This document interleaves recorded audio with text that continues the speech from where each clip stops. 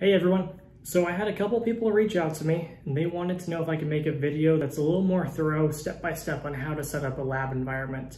So what I did is I created 3 videos. This first one is all about VMware ESXi and how to configure the network settings, upload your ISOs, things like that. Part 2 will be about setting up pfSense for router and firewall capabilities. And then part 3 is going to be configuring a domain controller, so setting up Active Directory, DHCP, and DNS. So let's go ahead and dive into it.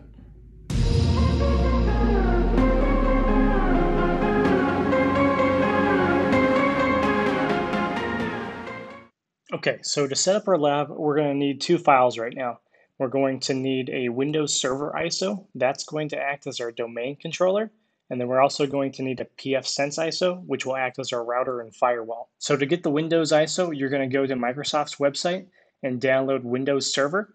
You can download 2019, you can download 2016, 2012, just as long as it's Windows Server. All right, next you'll go to pfSense's website. And what you'll do is you'll download the latest version of pfSense. Once both of those are downloaded, let's go into our console.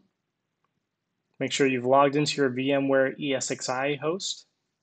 And what we need to do is we need to upload those ISOs, so that way we can create the virtual machines later. We'll click on Storage, Datastore Browser. So what we're doing here is we're browsing the hard drive of our ESXi host. Go ahead and create a new directory. You might want to name it ISOs, and then create the directory. I'm going to hit Cancel because I already have mine created here. Once you have it created, go ahead and click into the folder, click on Upload, and then you're going to upload those ISO files that you just downloaded. Again, I'm going to hit Cancel because I already have a bunch of ISOs here that I've downloaded. Okay, so next up, we're going to go into networking and set that up. So click on Networking here. First thing we need to do is create a new virtual switch. As you can see, we have a vSwitch 0. We're going to go ahead and keep that. Just click on Add Standard Virtual Switch here.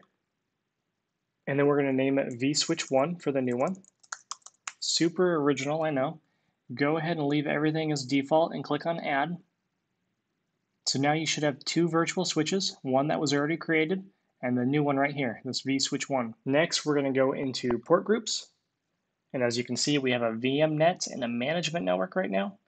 Go ahead and click on VMNet, click on Edit Settings, and we're just going to change the name here. We're going to change it to WAN, short for Wide Area Network.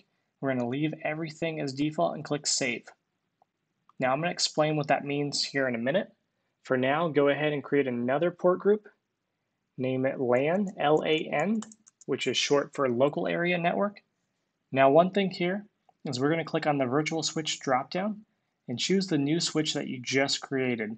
Mine is vSwitch 1. If you named it something else, go ahead and just make sure you've clicked on that and then click on Add. All right, so what did we just do here? So we've created 2 different interfaces, one for the internet, the wide area network, and then one for the lab access, the local area network. So later on, when we set up our pfSense virtual machine, that's going to connect these networks together, route them together, so that our lab can have internet access. The other network here, this is the management network. That's what allows us to connect to the VMware console here. So if you delete this, or if you misconfigure it, you're going to have to physically connect to your ESXi host and then reset the network settings. So just don't even bother touching that unless you know what you're doing. All right, so before we wrap up, just to recap everything, we've downloaded our ISO files, our Windows Server ISO, our pfSense ISO. We've uploaded them into storage here. We've gone into networking. We've created a virtual switch. We've created a new port group, one for internet access, one for lab access. So we've done everything we need to do within ESXi to have a lab setup. So we're actually going to set up our virtual machines in the next video.